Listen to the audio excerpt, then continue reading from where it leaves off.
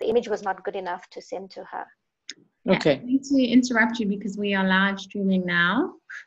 Apologies for anyone who was waiting for the video. We had multiple technical difficulties, as you do. I've done this like so many times now and still things don't work as you planned. So I'm not going to talk for too long because we've already lost some time. I do just want to thank Gina and Erla so much for coming online to participate in this conversation. Erla's in Berlin and Gina's in Harare. And Sharlene Khan, who is an artist and academic. She's based in Johannesburg and she'll be moderating the conversation once I sign off. And Sharlene is a little bit special because she also had an artist residency at the Bag Factory in 2002 for 3 months. So I think she speaks from some personal experiences as well when she leads this conversation. I just want to thank the funders who have made the residencies possible. Unfortunately, Andreas is not able to join us for the conversation because he's been quite unwell back in Sweden. So we wish him a speedy recovery and we hope to see what he's been working on when he is feeling a little bit better to share with us. So thank you, ladies. I'm going to sign off my video and leave the conversation to you to continue. Thanks, Candice. So, thank you very much, Candice, for that. And thank you very much for the opportunity to moderate this discussion between Georgina and Erla. A big shout out to Andreas, who's not well and not able to join this discussion today. And as you've mentioned, the Bag Factory is very near and dear to my heart. It opened up Johannesburg as a space to me as a young artist when I went on residency there in 2002, and I know what a special community of artists that is and was, in particular, you know, Uncle Pat and Uncle Dave, who have been, you know, lifelong mentors since then, and Uncle Dave, who's sorely missed.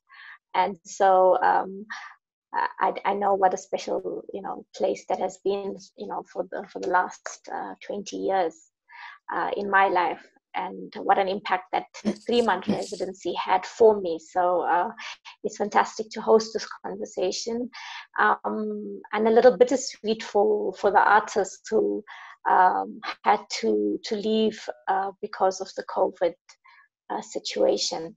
But I am looking forward to this discussion, and so let's just jump into it. I must say I do enjoy discussions with women artists. So as much as we missed Andreas, it does give us an opportunity to have a discussion among women. Yeah. So yeah. So let's get into that a little bit. And so let's start off with the question for Erla. Erla, where have all the unicorns gone? Yeah, the unicorns.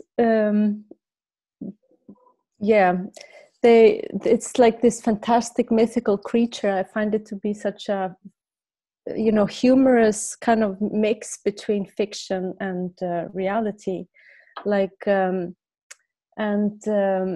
I mean, I was fascinated with unicorn. Like, of course, as a kid and as a little girl, I would be like, my dream would be to actually see a real unicorn, and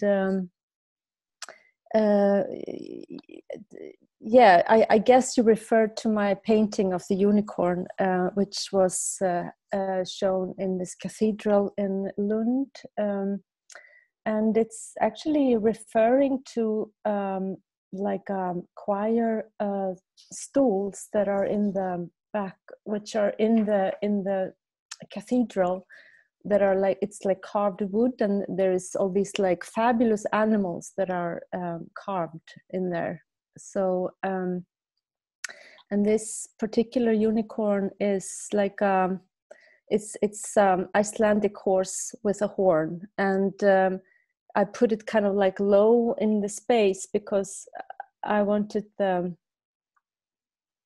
visitors to kind of like come up close to it. And the unicorn, for me, it's this mythical creature that's like hiding and not really, you can't really see it up close. So that's what was the idea with this painting.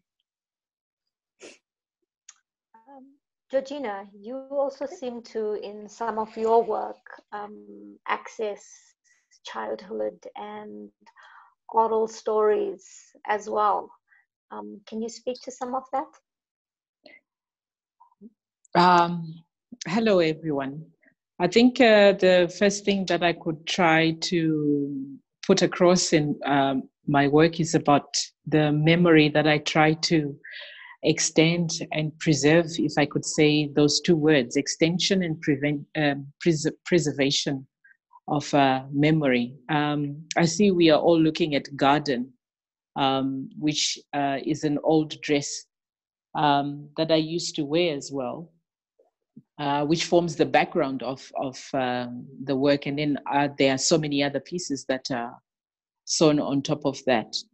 But yeah, there is something that continues to disturb me, if I can say it quite honestly, that there is someone that I continue to search for, and that particular person, I will never be able to see them.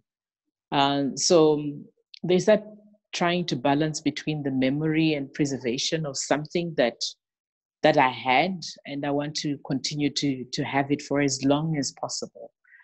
Because I fear that sometimes you need somebody to remind you of that memory, and then you go, oh yes, I remember that. And yet with me, it's not about having to be reminded, but to constantly have it with me all the time. So the preservation becomes such an interesting fact. I see we are now looking at licorice tsero. Tsero is a Shona word for a winnowing basket. And that's basically a lace skirt that I got from my sister. She used to wear it with so much pride, and she would look quite beautiful in it. And then, but if you look inside or behind that lace, the black lace, there's the red color that's coming through. There are a lot of writings at the back there.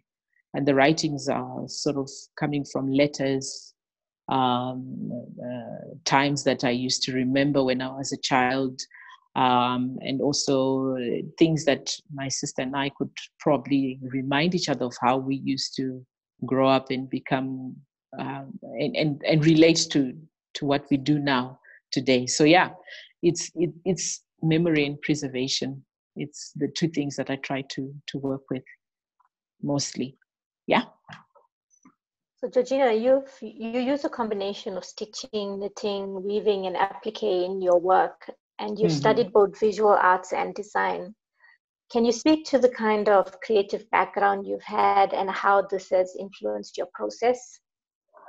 Well, there's the known fact that when I was at Chinhoyi University here in Zimbabwe, that there was I was majoring in painting, and I had 2 minors in textile design and drawing. And surprisingly, I tried my hand out in painting, and then got married to a painter, and then that definitely did not work out. So I took some time to find a way to speak the things that continued to circle around me. To the point that during those years, I was working at a very fantastic space called Gallery Delta for about 13 to 14 years. And at the same time, I was teaching art at the same time. And from always spending your time at a gallery and seeing every single day a different kind of artwork that some other artist was bringing, and if they didn't bring it, then it was on the walls, and it was information that was readily available without even asking the artist what they were doing. I then remembered that there is still something that I would like to say. So in returning home and visiting my good aunt, there was a suitcase that I saw, and I asked upon it, and I said, what is in there? And only to find out that there were still some other clothes that were remaining of our grandmother. And from then, I think it was the idea of defying what tradition says about clothes of a deceased person, that they should be worn until they are in tatters and they should be discarded. You should let go of them. But for me, it was trying to defy that by keeping them as long as I could. And that's how it started, remembering how my grandmother used to knit the same way that I do, sewing, crocheting, doing applique, and also including a bit of weaving into my work as well. So that was the combination that I think that whole combination informed how I decided to start working with textile and mixed media textiles. But the training had always been there. Painting is good. It gives you a lot of understanding in color. It makes you wander around and appreciate what color comes after, or what needs to be done in a circular or triangular formation. But yeah, the background was there, but then seeing those clothes informed what I needed to start doing all over again. Yeah, but I didn't stop drawing. Okay. Yeah. All right. I'll return to these thoughts in a little bit. Okay. Erla, you started off as a realistic painter, and you were particularly interested in portraits. Then you stopped painting for a period of around 10 to 15 years, and you worked with digital photo montages and video in collaborative works. And these works were around your home city as a very monocultural environment. Tell us a little bit about these works and how you found your way back to painting again.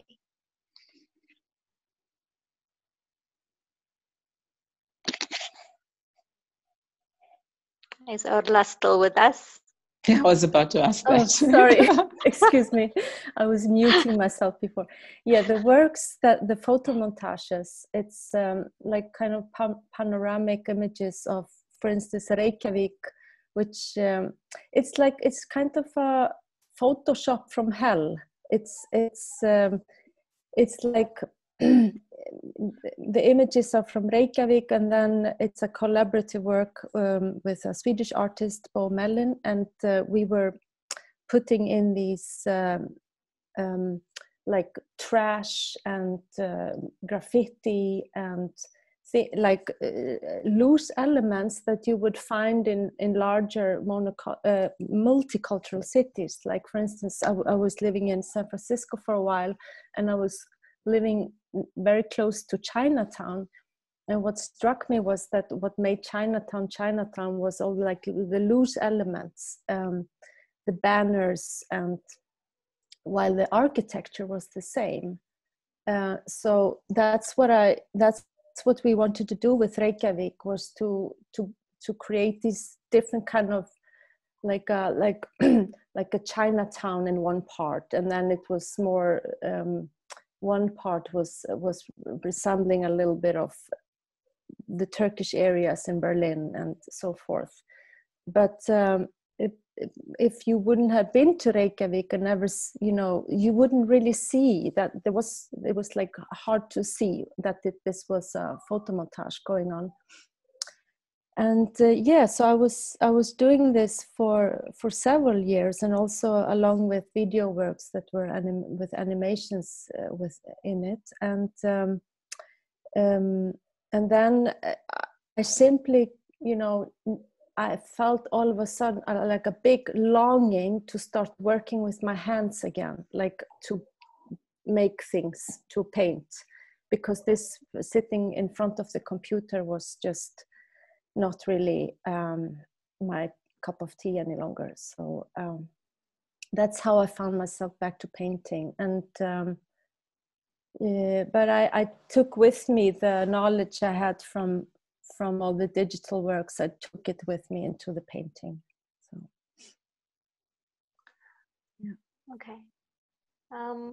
So And in terms of, I want to pick up with where Georgina left in terms of the thread of the personal, because that is a little bit of an element that both of your works share. So with you, Georgina, using the garments of close relatives and friends, and then you sew into these, and it's quite layered, the kinds of stitches and the kinds of materialities that you're using. Erla, there's quite a few series where you're dealing with family, with painting family, and with relationships of intimacy. Can both of you speak to this element of the personal in your work? Should I start? Or Yeah, it's okay. Yeah. You can start. Yeah. For instance, this work, what we see now, it's portraits of my close friends and colleagues from the time. This is really old works. It's from 1996, and I think what I was doing, it was like some kind of a giant self-portrait almost. Also, it was a way to learn to know. I wanted to add some kind of something that wasn't really in the photograph, because in those times, if you're going to talk about painting, it was kind of almost paintings was considered to be dead. This is like when I was studying in the 90s, and I was like sneaking to paint.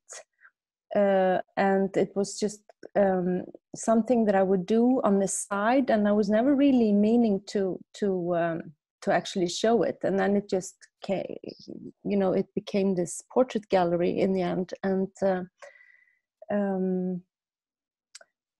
when it comes to other paintings of my like that are made from old photographs, black and white photographs of old relative, like from my family albums of like relatives, great grandmother, great grandmother, photographs that were took maybe around 1900.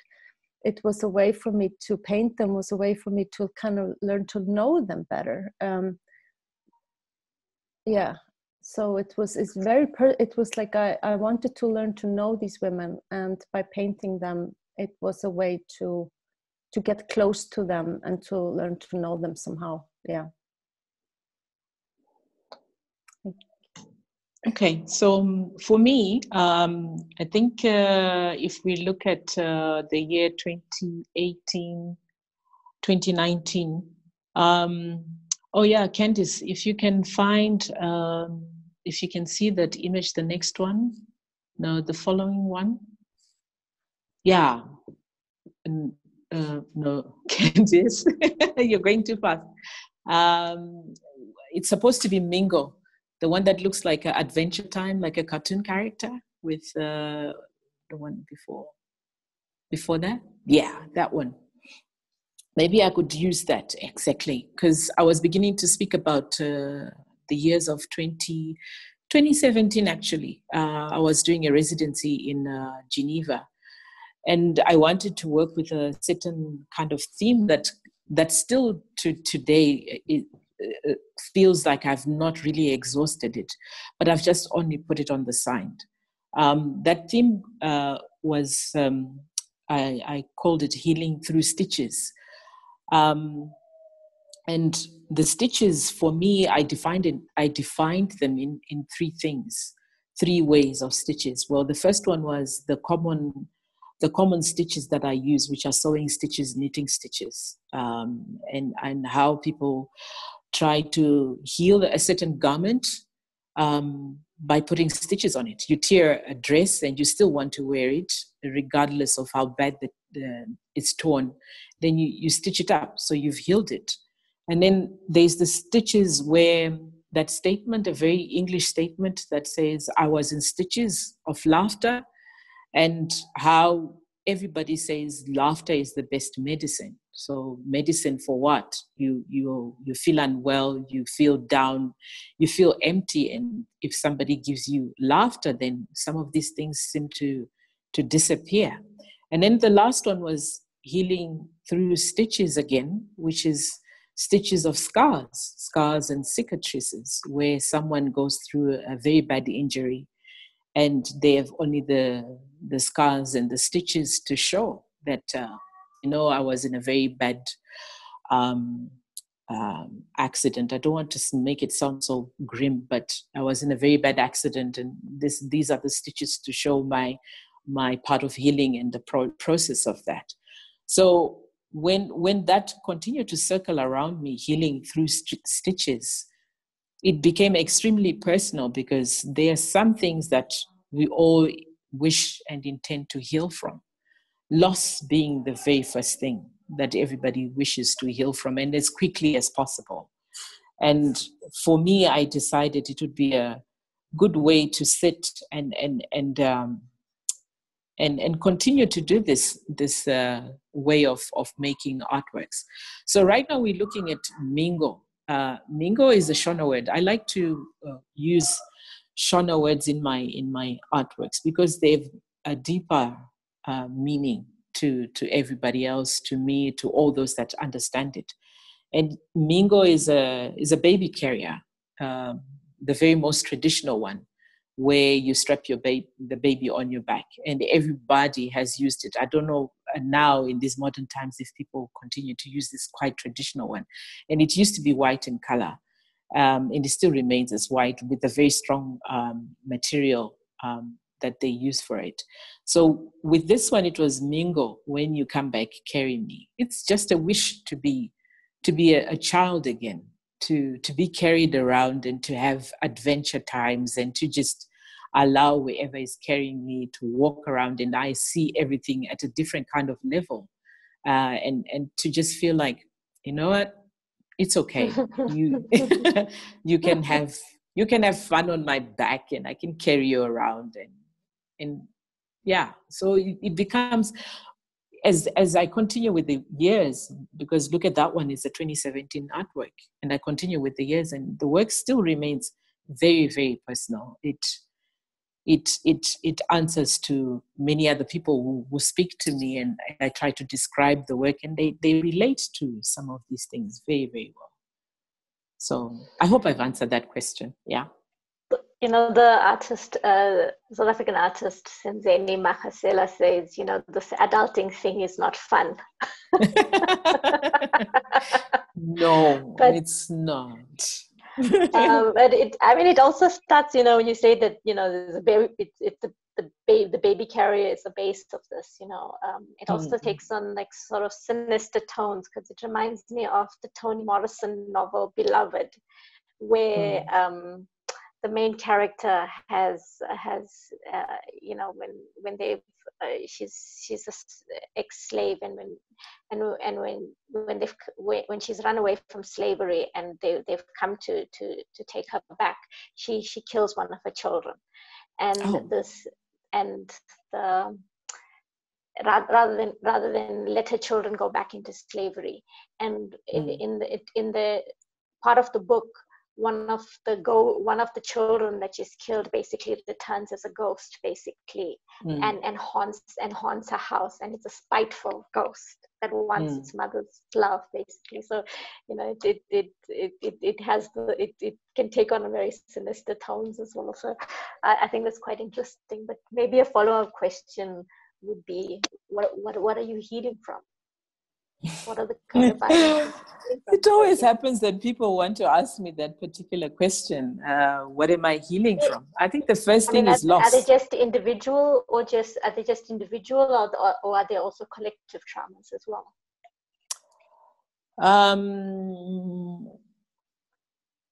I think let me take them as both, because what we have lost was a very important person in our lives, and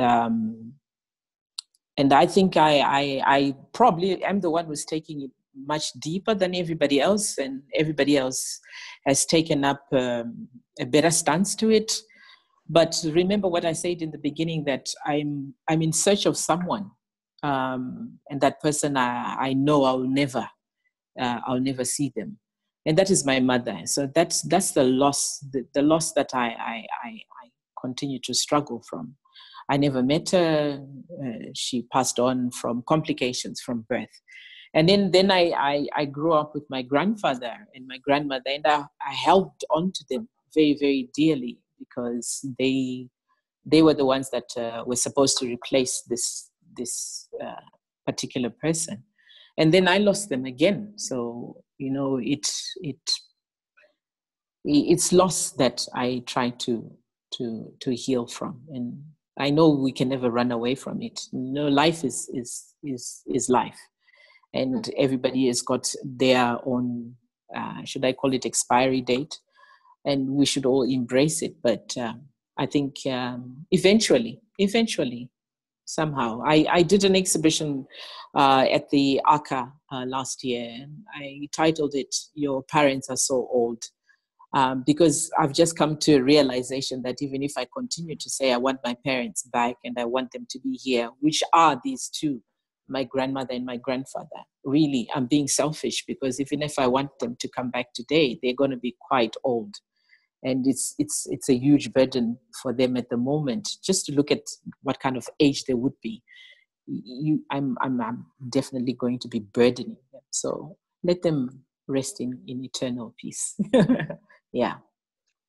Thank you for that, because I think, that's not something that we talk about often enough. And, having lost my parents, both my parents, in the last 4 years, it's something life and education never prepares you for. No. And it's something that I speak about with my students, and the fact that we all have to go through this, but when the center of your life is extinguished, and you have to reorientate yourself, and you've never been prepared for that, and so we're all suffering, in some part of our life with reorientating ourselves. But there's nothing in our education system that allows us to think through this. And so, to be able to have artworks and creative works and people who speak about this is incredibly important. So thank you for that. You're welcome. You're welcome. So Erla, tell us a little bit about, because I was also quite intrigued with your work around Turf House. Yeah. Actually, I want to just reconnect a little bit to, we don't have these works here, but I made a huge exhibition last year with portraits of my female ancestors on my father's side. And now, Gina, you're talking about the loss of your mother. And it's because I've never really been talking about it, but the whole work, Patterns of the Family, is actually coming from a loss of my father. He died, he passed away like just suddenly. And it left me with all these photos. I had like a back box with photos from like that I could look at. So that generated that specific work of these ancestors on my father's side, because he was very, very close to them.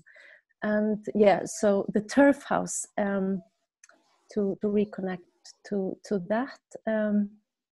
But maybe Erla, before you even go to the Turf House, maybe you can also tell us how, because your father was half American, as you said, how he also influenced your ideas around different cultures. Yeah, like my father, he was his father was an American soldier in Iceland during the World War II, because in Iceland there were like 50,000 American soldiers, so my grandmother had this romance with one of them, and my father became pregnant, and that was a scandal in a small Icelandic society. And my father, he was like, you would see that he was not Icelandic. He was dark. He had like dark hair, and and he was never.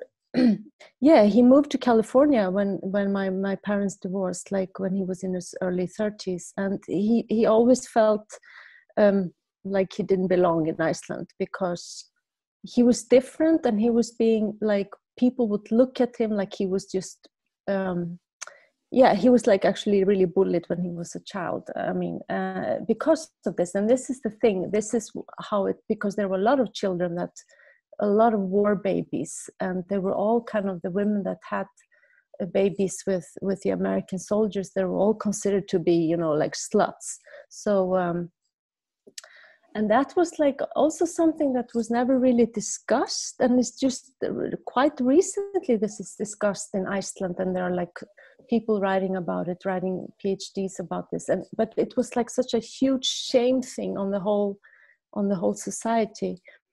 But so I think my work with Here, There, and Everywhere, the photo montages of Reykjavik, turned into like a larger play, like a more cross-cultural place, has to do with that. And also many of my works are kind of where I'm mixing different symbols, like pattern, like I don't know how to, like also it has to do with hierarchy somehow, but since we don't have it here in front of us, it's difficult to explain it. But maybe I should talk about this turf house. Yeah, so this is Iceland used to be a colony. It was under Denmark, and it was in the end of the World War II we became independent. So Icelanders were like really, really poor and living in turf houses. Like 90% were living in these houses until actually the last people. I mean, they were living in them until the 50s or 40s, 50s, and these are like houses that are built of turf. And my great grandmother, she was born in one of those, and it would be extremely cold in the winters, and the children would sleep next to the animals to keep warm. And this is something that my great grandmother, she was very ashamed of this, being so poor. And but now it's what's like, so this is something that, you know, I remember these stories from her and from my grandmother, but now it's just like another story going on. Like now these are more considered to be ecological, and it's like a tourist attraction. And so like the Icelanders, the older generations of Icelanders see this much differently than, you know, the younger or the tourists. They see this as something that's like cute, like hobbit houses or something. So I find that to be you know, interesting. Like that's what was my idea with this painting. And also it has like a large door format. It's like I was thinking of it as a portal, like you walk into it. And so that was I wanted to give that, to have this like feeling of you could actually walk into this place. It also has to do with like there's always, you know, these stories you hear from your family. It's like a mystery surrounding. It's like a mystery, and you want to, you know, I've always been kind of fascinated by like imagining how it would be, how it was in those times, how it would be to live in a place, in a turf house. So that's like where the idea from this painting came. So I hope I could answer. Thanks. That's interesting. I'm a huge Tolkien fan, so I'm a huge fan of hobbit houses. So I should check this out anytime I come to Iceland. Yeah. But you don't like being faced with blank canvas, and so you've part of your you found inspiration in the instructional art of the 60s as a means of initiating your process. Can you tell us about your process that involves getting tasks from other people? And so who gets to give you a task? And can you tell us about this process? Yeah, it's like the process is actually, this is a way for me to really combat procrastination. It's a way to how can I don't know how to put it. It's like a way to get to work, to be the creator of my own system instead of waiting for someone else to give me a task. Or no, how can I? Yeah, it's like I've always had like this thing where it's like, you know, I don't want to be waiting for the perfect divine idea to come to me. I rather want to get to work, and then I get into a process, and then the ideas kind of come in the process. So from the beginning, this like this with the instruction is a way to get into a process. And I mean, there are many of these artists from the 60s that were working in that way. For instance, Yoko Ono with her like poetic these instructions she was giving to herself, and this also it comes from the idea is kind of deriving from this French literary group called Oulipo. They were created in like, it was a group of mathematicians and poets and artists, not artists, actually writers, in like France 60s, and they came up with simple, like with different systems in order to write fiction, poetry and fiction. And so yeah, it was just that was just somehow put into how to make art instead, like so these tasks, I was like, when after my like 15 year of passing with painting, I started out with giving these workshops in how to make art, and then it just develops from that to using these methods in collaborations with other artists. So many of these paintings are made from tasks from other artists, and also actually tasks that I give to myself. So I'm still working in this manner. And part of this is the fact, and the part of this is the fact that you even have the space that you are going to exhibit finally already in mind. Yeah, like I use creating, right?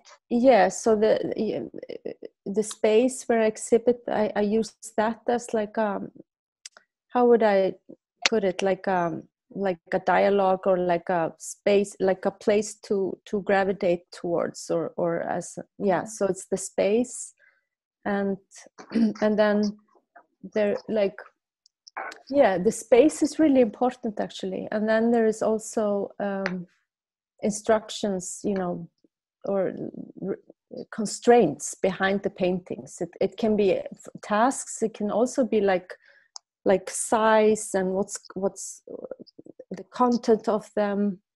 And I work a lot with size, like the size of the painting, the measure, like the Thank you. Yeah. Georgina. Yes. I work a lot with textile, with sewing and embroidery, and I do needle lace, but which is very time consuming. But yes. I have to say, you know, like, looking at your work, even I am bowled over, and the fact that, you know, when you realize that every single one of those stitches is made by you. Hand. Every single one. So my question to you is, why this laborious, time-consuming process? Is it a labor of love? Is it a gesture of love? Is it a form of madness? I knew that word was going to come, because I've been asked so many questions about, is it a moment of madness? What really is involved with every single stitch? Oh wow. I think that's just how it is. That's just how it is. There's no other way for me to do it other than stitching it. No, because in my process, there's every moment where I'm like, you know what? Why am I doing this?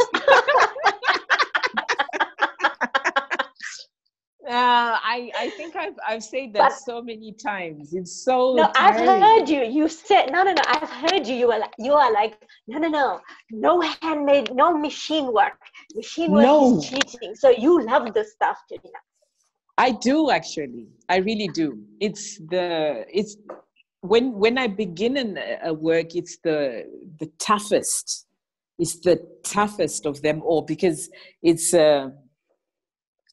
in 2 hours I've done just the size of a book.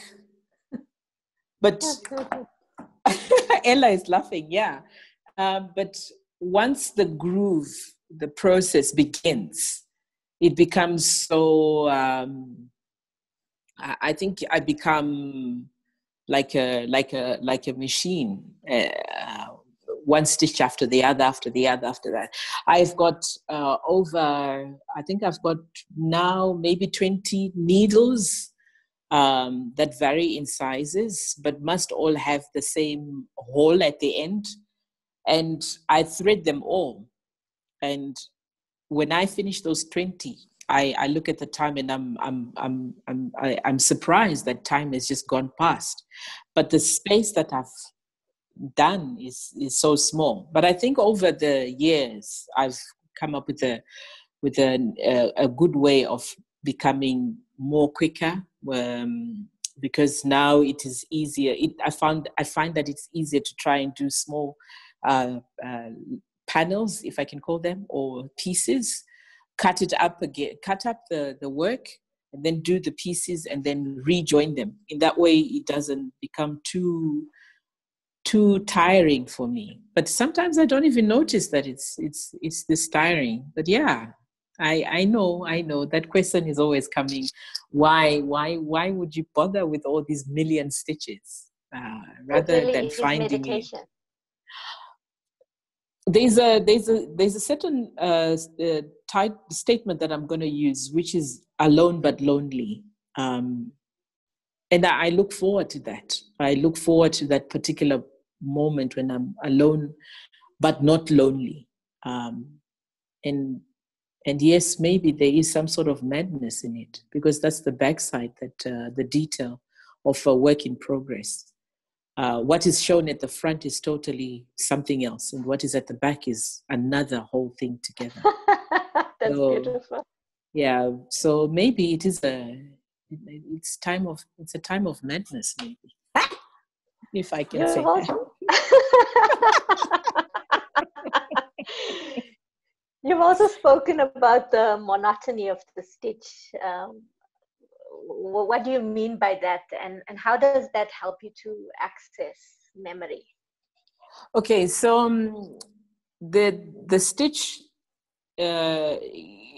remains the same. What then makes it different is the thread and the needle, and probably the surface that I'm working on makes it totally different. But when I say the monotony, it's because it's the same action of going in and out and up and in and out. It's so monotonous. But what makes it so different is when I have to remember the cloth, because I then cut the cloth into smaller pieces that I then apply on top. And I have to remember not to do the same cloth over and over again, even though sometimes it is intentional. But when I'm looking for lots of color and different kind of texture, then monotony kind of stops.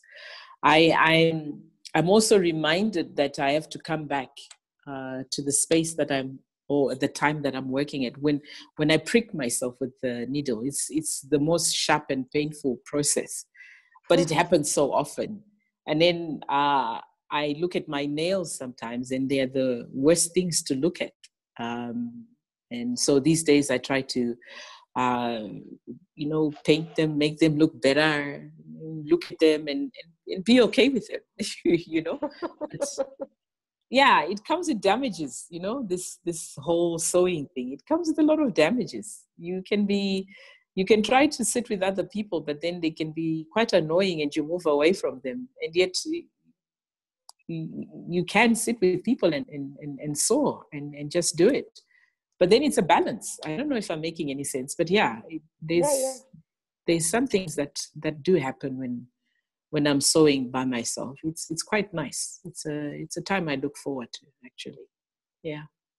So how do you decide what the final form will take? Because everything is coming from a female garment. And I mentioned female garment in all aspects. I've used even panties, and I've even used bras. I've used petticoats. I've used maids' uniforms. I've used nighties. I've used blouses, skirts, anything that is a female garment. But the fact that I don't want it to continue to remain at the same kind of memory. Remember, it's an extension and a preservation. Then I try to enjoy the shape. I try to play with different kind of shapes that are emanating from that particular garment. I think it becomes boring if it remains a blouse is a blouse or a dress is a dress. But it becomes more interesting if you play with the shape and try to create a new shape altogether. And then, it's also quite fun to cut them up and create something new out of that. It is quite good to do that. Yeah. So just an extension of that, can you tell us a little bit about that series you did with aprons and how it embodied the contradictions of expectations placed on women? There were 10 of these aprons that I worked firstly with weaving. I took the idea from a doormat, which is something that is very common. I think everywhere, everybody's got a doormat, but there's a certain kind of doormat that I followed and tried to copy from. And that doormat is out of discarded pieces, and there's a certain religious sect in this country which are the apostles, who make these for a living. So I took that format and decided to work with the first one being the yellow one, and then a black one, and then the most colorful one, which were the 3 out of the 10. And I called them the cook, the doormat. It got me into a bit of trouble with other people who didn't take it lightly. They didn't find the truthness in it. They felt offended by it. But it was me trying to tell everybody else that we shouldn't only be seen as these 2 things, the cook, the doormat, that you can walk all over and expect to then cook for you after that. There is more to it. There is more to this woman that just wears an apron, and when they're wearing the apron, they're then scrubbing the floors. So it was a fun. I think after doing those 3 and then having to hear what people were saying about those aprons, I then was inspired to carry on making 7 more. And I tell you, I still have 2 with me. The rest, I no longer have them, because I think the ones that came to say I would like to buy them were understood what I was trying to say. that you're not only the cook and the doormat. There is more about you than just those two things. Yeah. Good. Yeah. Erla, Yeah. can you tell us about your Genesis series and what origination ideas mean for you, particularly in light of the fact that your work has such a mishmash of cultural references? Yeah. The Genesis series. Okay. Yeah. It's like, again, I have this thing where I have like a task or like a method behind these paintings, and this time it was the story of creation in the Old Testament, and there was also this the old Icelandic medieval drawings from the 14th century that were considered to be purely Icelandic, and they were like drawings, and it was kind of illustrations of like biblical illustrations. And but then when you looked closer at these drawings, they were actually copies of drawings similar from Europe at that time. So like from Holland and Germany. So what was really Icelandic in those drawings? But the drawings, they're just kind of little drawings of like Jesus, Mary holding the baby Jesus, and then there was also this story of creation, the seventh day, when God is supposed to have created the world. And so these paintings are kind of the references behind the paintings are these drawings, but also there's like a mix of there's my own personal history in it. For instance, there's a falcon in one painting, and that's fifth day when the fishes and the birds were created. But this falcon is like another kind of like dream I had when I was in my when I was in like my teens, and so this thing with revisiting kind of events in childhood and teens, and then and then it's just a mix. There is like this frames you see in all the paintings. They are coming from these Icelandic drawings, and then I made like an interpretation or inspiration of the pattern of the Endebelle people in South Africa.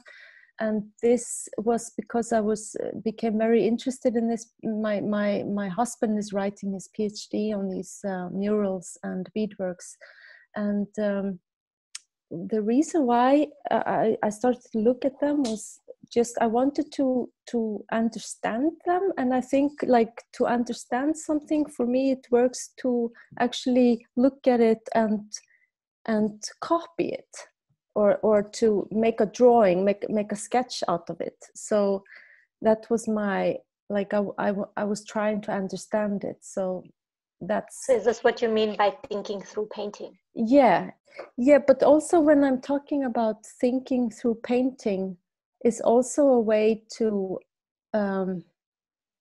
actually to kind of like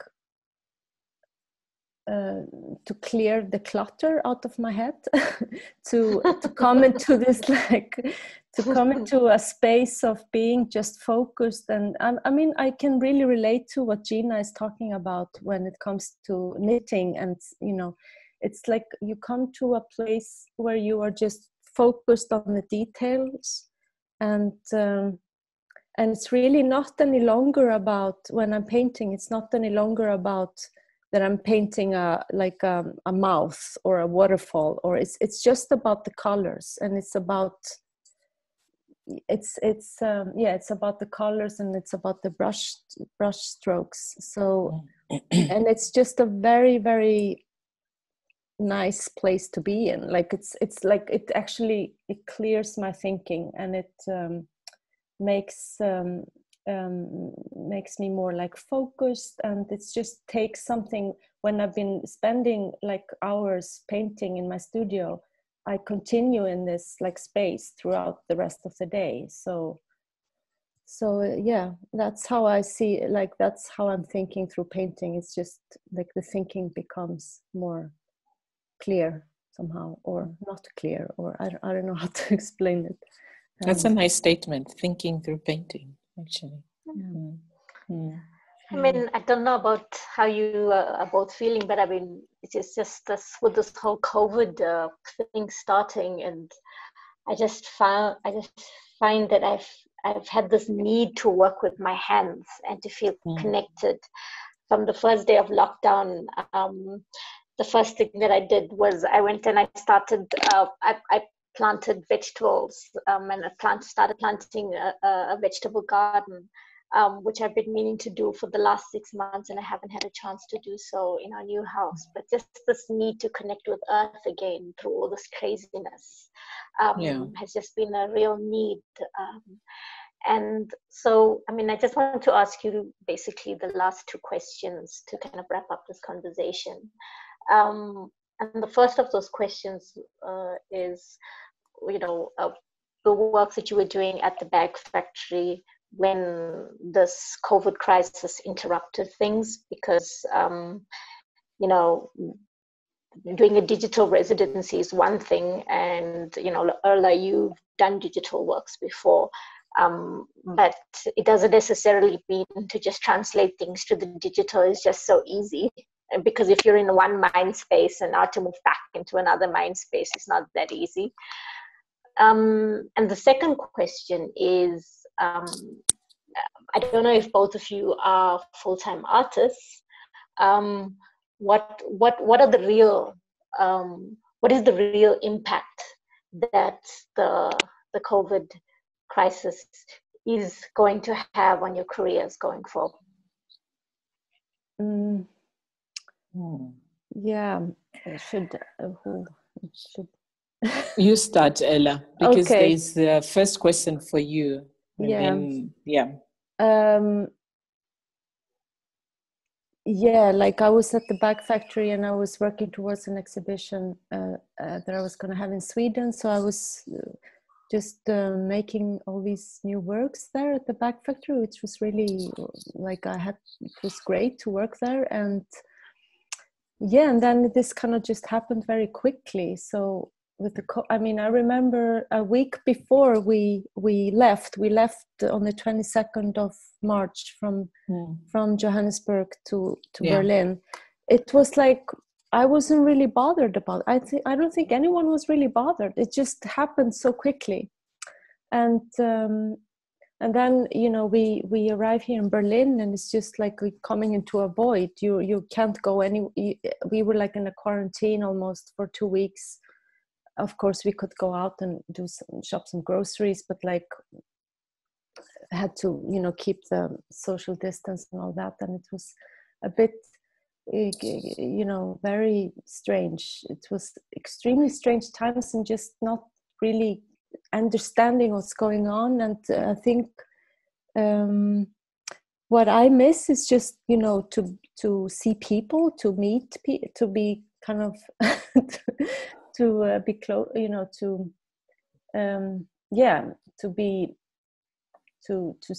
have, you know, to have dinner parties, to hang out with people, like more just than one person for a walk, and you have to keep your distance. It would be, and then but it doesn't, I mean, I'm still just the work in the studio is because I'm doing that alone, so that's fine. And what's really good here, I have to say, I'm so happy for the German government giving artists money in these times, because I mean, I lost a lot of, like, I was gonna get paid for this exhibition I had in Sweden. It's a lot of things that I had, you know, I kind of got bankrupt there, and then now the German government is actually supporting all self-employed, artists with a tax number. You get like a nice sum of money so you can survive. And if we wouldn't have gotten that here, I don't know where I'd been. So Yeah. So this is, this is like Germany. Wow, I'm Angela Merkel. So it's a true, real support when it comes to artists. Not only, every kind of artist, that writers and musicians and So,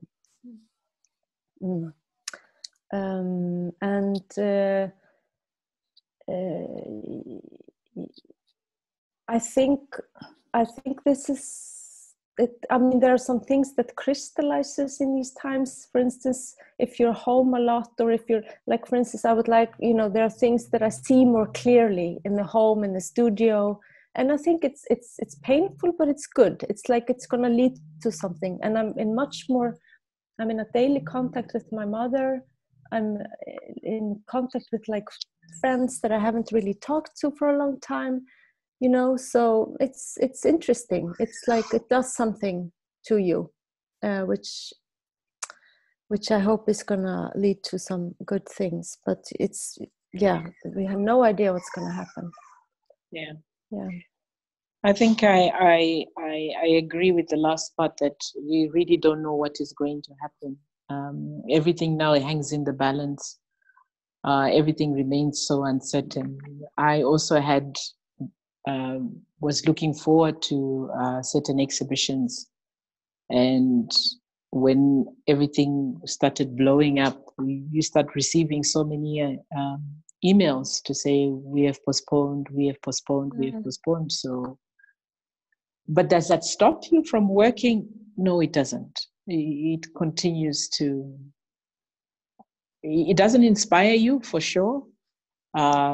But it doesn't stop you from continuing to produce the works, because whatever it is that you wanted to say still remains. You still have that burning idea, or that burning thing that you needed to solve by creating that particular artwork, and you still have to soldier on and to carry on doing that. Unfortunately, in my country, we are not. Well, they did advertise that we should hand in our names and particular event that has been cancelled and postponed. But look, my event was happening in Europe, and how do I justify that I should receive this kind of grant from my own government when it was supposed to be happening in Europe? So we'll have to see what happens. But I believe there are some artists that have applied for that grant, and they probably are already receiving it or not. I'm also quite grateful for many other things that continue to happen around me. I receive a lot of support from my own husband, from the children, and I think we're okay. I think we're okay. We'll just have to wait and see. Yeah. Take your blessings where you can. Yes, that's true. I am quite grateful. I am grateful. Yeah. So I need to ask Candice if there are any questions. Candice? Hi. Hi. Are there any questions that we need to field? There were two comments, one for Erla and one for Georgina. I don't know if they're questions so much as Erla. The comment was, it's interesting to see how unadorned your self-portraits are. And for Gina, it was, I love the way you have taken a mundane task like knitting and turned it into art. Yeah. Thank you. Whoever you are, thank you.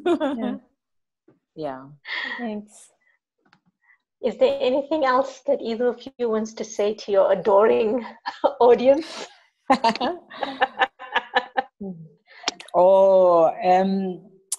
I think, let me start and say, for me, it's, I didn't really think what I was doing and hiding underneath the bed. It's a term that I always have coined, that I'd been doing all these works and hiding them underneath the bed. I didn't think that they would actually be understood by so many other people. I also did not imagine the number of people that find it, that's actually not find it, but actually understand it. I just thought it was just for me. I didn't realize it can be shared to so many people. So I say thank you to everyone, actually. Erla, any last words? Yeah, I mean, thanks, Gina. This was inspiring. I can relate to that because for me it was like my hidden passion. Like I just wanted to paint. That was just what I wanted to do, and then I find myself. I mean, that from the beginning, I just wanted to do that, and then I find myself to actually be able to exhibit and to live on it, and that's just really something. And of course once can, if I would have a bigger studio, if a blah blah blah, but that's what with age I've learned to just be grateful.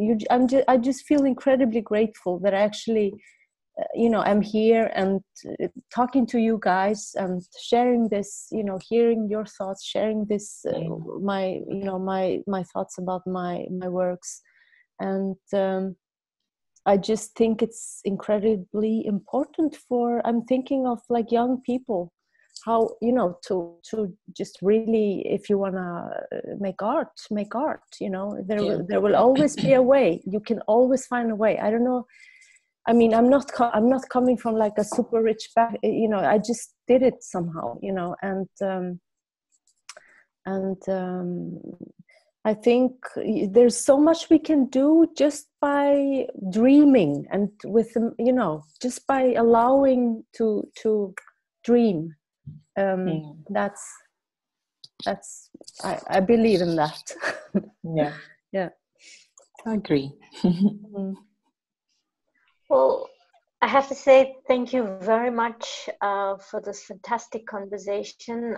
Georgina, it's just a real honor to speak to you, especially, it's especially, you're part of a generation that's really, redefining what Zimbabwean art is in the last, decade. And so it's really fantastic to be able to speak to you.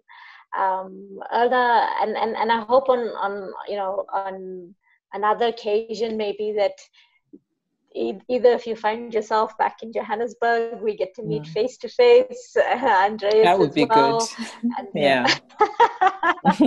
So and thank you very much to Candice and the Bag Factory for this opportunity to speak to both of you. Yeah. Thank you. All the best. Take care. Thank you. Take care. Thank you everyone so much for your time and for this very engaging conversation. I really enjoyed listening. Thank you, Candice. Thank you, Candice. Bye. All the best, everyone. Stay safe. Yeah. Thank you, Sharlene. Bye. Thanks. Bye. Bye.